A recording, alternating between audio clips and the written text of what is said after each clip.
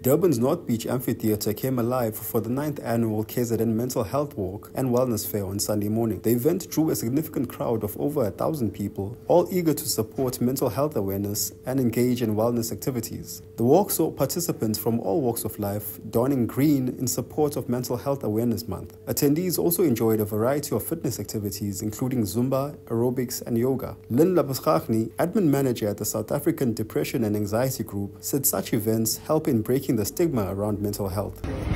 We're here today supporting the Mental Health Advocacy Group.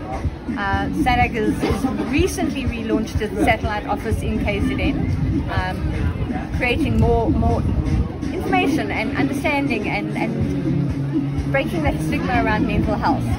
I think that's also why it's so important having us at this sort of event. We have over 30 helplines, all for mental health under any topic. So whilst our name is the Depression and Anxiety Group, we cover any psychosocial issue from bipolar, schizophrenia, grief, trauma. Trauma, especially in South Africa, is such a massive thing. In KZN, we've just come out of COVID, into the floods, into the riots. People are struggling. The more we speak about mental health, the more normal it becomes.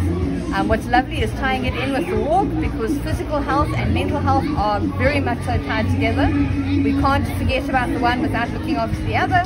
This news broadcast was brought to you by the Rising Sun Digital team.